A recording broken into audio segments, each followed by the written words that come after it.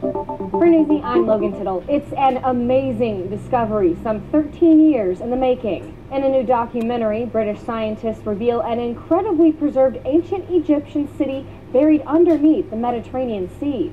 Scientists say the lost city was buried for more than 1,200 years, and no real artifacts have been found prior to the discovery. The city only existed on paper. The researchers said the condition of the artifacts is astonishing. The Huffington Post obtained a press release and quotes one of the scientists.